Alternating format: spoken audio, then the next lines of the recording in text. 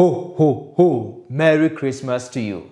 So, today being Christmas, as a gift from me to you, I will share with you 6 mistakes to avoid when investing in property. So stay put, relaxed, and pay attention to this.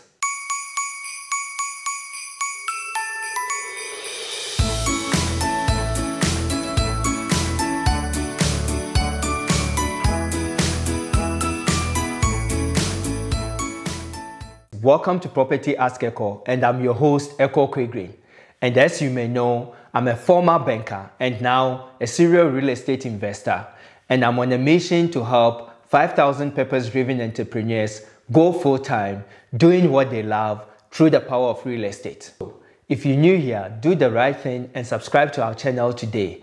And make sure to hit the bell button to turn on the notifications in order to stay up to date with the informative content that I'll be sharing with you every single week. It's Christmas today, and we are still celebrating our shared success with you, our loyal community, by giving away 1,000 Rand in cash to one lucky person. So keep watching this video to see how to qualify. Let's do this. As much as it takes knowledge, determination, and skills to invest in property, people who are new to real estate investing tend to make a number of mistakes. So, watch this video to identify 6 specific mistakes to avoid in order to accelerate your growth path in this industry. 1. Failing to plan. I buy a lot of properties on auctions, and I see a lot of people buying on ego and emotions. And then later, they return the property to the auction floor after losing about 60 to 70% of their down payment to the auctioneer due to lack of planning. Don't buy a property because you think you got a good deal and then try to figure out what to do with the property later. This is the last thing you want to do. The number is the number and you don't go above the number. Stick to the plan and buy with your head. This is business. Mistake number 2, cutting back on research. The problem is most wannabe real estate investors look at real estate as a transaction instead of looking at it as an investment strategy, and they therefore cut back on research. Before I bought my first property, I had to look at 100 properties, and I did that because I needed to understand the rental market and the market dynamics of my chosen area. Maybe you're smarter than me and therefore would not have to look at 100 properties before you buy your property. But my advice to you is to educate yourself, have a lot of activities, and ask a lot of questions before you put your financial security on the line. Mistake number 3, overpaying and miscalculating cash flow. Overpaying and miscalculating cash flow are the biggest reasons investors don't make money in real estate. If you buy properties to rent them out, you need sufficient cash flow to cover the running cost. So, making mistakes in the analysis is deadly to your financial freedom journey. At our PropertyAskEkow Academy, we delve deeper into this aspect by teaching you exactly how to navigate around such a problem. But for now, you should watch my video titled Finding Your First Investment Property to gain a basic understanding of how not to pay too much for a property by using the 80-20 principle. Mistake number 4, underestimating expenses.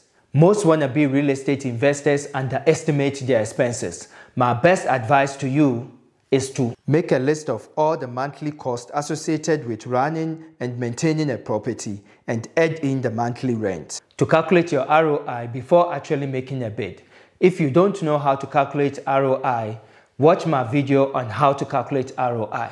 Number 5, failing to have a mastermind group. Many real estate investors think that they can do everything on their own. They think they know it all, or they can close a real estate deal on their own. This is a recipe for a disaster. My best advice for you is to have a mastermind group of professionals, which at minimum should include a shrewd real estate agent, a competent home inspector, a good handyman, a good contractor, a good attorney, a good accountant, and a lender to leverage off. Mistake number 6. Failing to collect rental income. Most wannabe investors fail to collect rental income on time. If you want to have financial freedom, you must use the same energy and excitement you used to borrow the money from the bank to collect your rental income. Investing in real estate is not easy. Otherwise, everybody would have been doing it.